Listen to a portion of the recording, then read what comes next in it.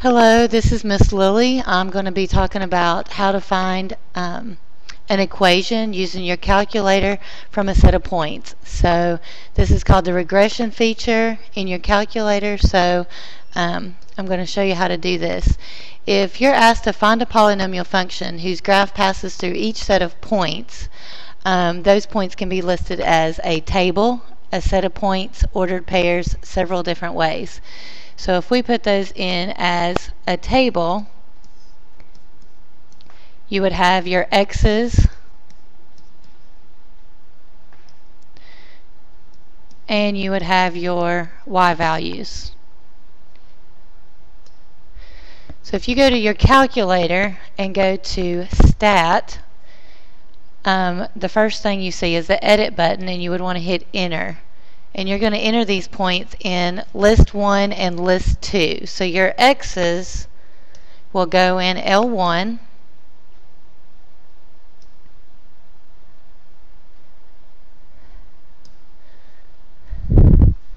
I actually need to move my calculator up a little bit so that I can see my negative button there. So there's 4, -2, and 1. And I'm going to arrow over and put my y's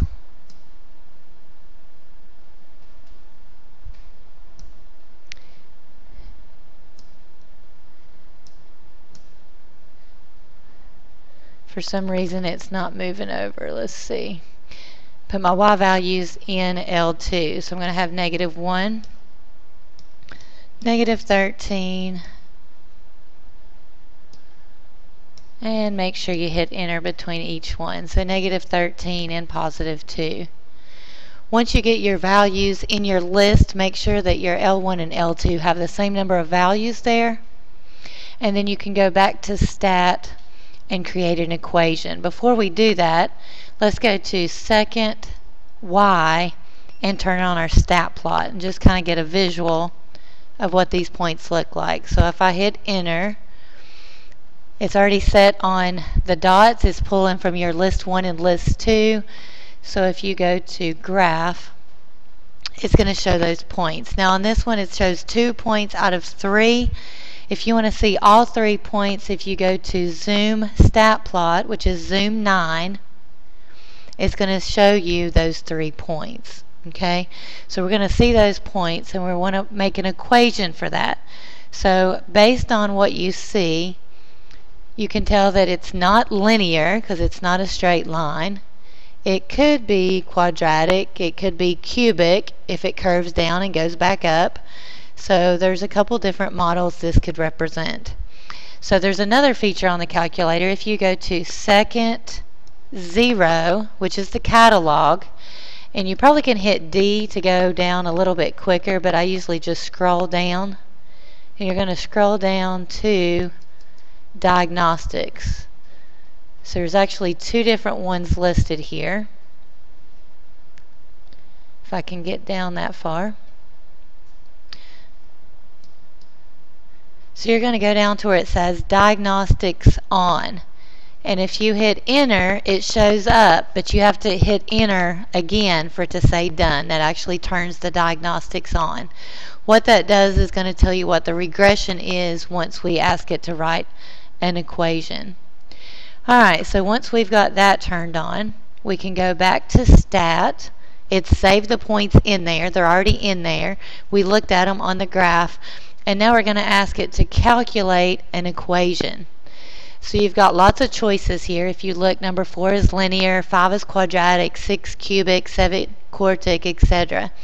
So we decided it's not linear. So let's check 5 first and see if this would be a quadratic equation. Again, it's pulling from list 1 and list 2, so you're just going to hit enter. And what it does is take those points and it makes an equation. Okay, so you can write that equation down as f of x equals ax squared plus bx plus c, where a is -1, b is +4, and c is -1. Alright, and if you look at that, the r squared there is equal to 1. That represents how strong a correlation the points are to this equation. Okay, so that's a perfect correlation. If you get -1 or +1 for a correlation, that's as strong a correlation you could get. So it's probably a quadratic equation. So we can actually look at this if you go to y equals. On your calculator, go to y equals, and then if you go to vars and go through a couple steps, you can actually copy the equation over. So if you go to vars, go to number 5, which is statistics, over to equation, and hit enter, it's going to copy that equation in there for you.